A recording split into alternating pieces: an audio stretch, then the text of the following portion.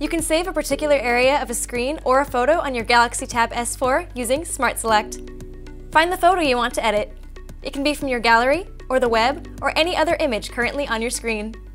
Now, hover your S Pen over the screen, tap your S Pen button and choose Smart Select from the Air Command menu.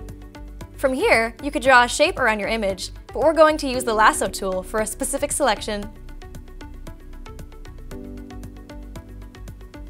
Once drawn, you can use Auto Select for a more uniform cutout.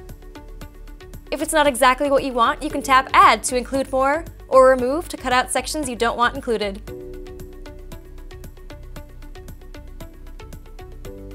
When you're ready, just tap Save.